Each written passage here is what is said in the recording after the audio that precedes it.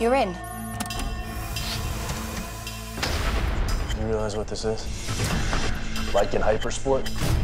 Before this movie, I'd never seen the Lykan before. That was a first-timer for me. $3.4 million, 0 to 60 in less than 3 seconds. We really needed something that was just different. Something that you don't see every day. There's 7 of these things in the world, and this guy keeps it locked up in a vault. Nothing sadder than locking a beast in a cage. A car like that is very special. So here we are in the penthouse suite, which is, in my mind, a set built to feature this car.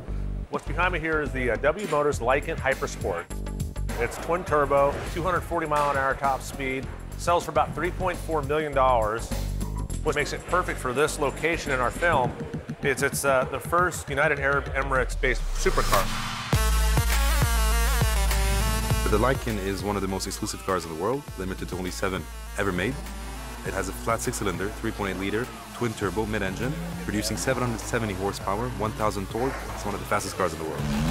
When you're dealing with an area where people drive their Bugatti to Starbucks, you know, what do you really find atop it? The lights of the car are made of white gold, diamonds, and blue sapphire. You can choose the stone that you want depending on the color of the car. It's so expensive. It's the most expensive car that we've ever used in the Fast and Furious franchise. This is the first film that Dom is caught in a car like that. Guys, get out of there right now. You've got an army heading your way. Says we're taking the car. There couldn't be more the antithesis of this beast here. But the secret